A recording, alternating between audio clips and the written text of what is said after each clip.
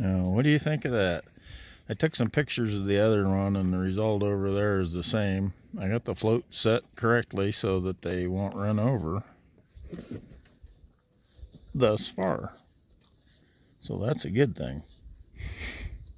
I'd be out and dancing around outside taking these pictures, but it's just a little bit too breezy. And I know it makes for terrible wind noise on the videos.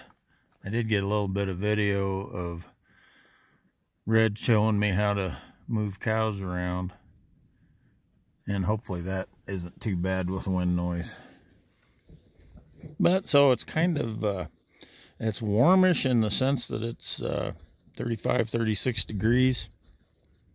It's cool in the sense that the breeze, which is southwesterly, is quite cool, and I think it's largely because it's blowing over snow. And we do have some weather moving in, and so we'll be able to get more snow in the next 3, 4, 5 days. But they're not calling for a lot or any big storms or anything. Right now it's typical December weather, and it's really nice. Man, do I have a great job.